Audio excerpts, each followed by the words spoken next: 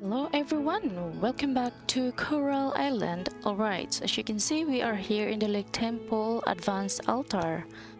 Right, how can we get cheese breast?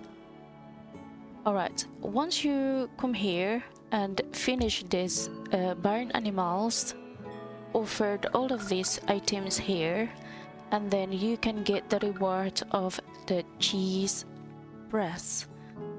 How it works, this cheese brace. But before that, once you are level 4 of ranching skills, you can unlock this as well and you can craft them.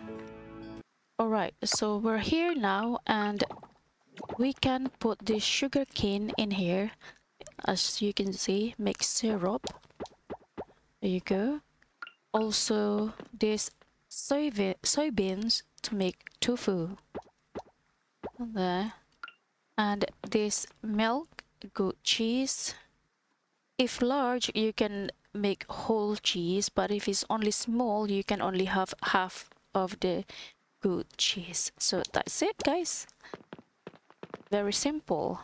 This is what I'm said earlier. Once you reach here, ranching, that is for mastery, you can find out what level are you, and then once that turn into level 4, and then you can craft that cheese press.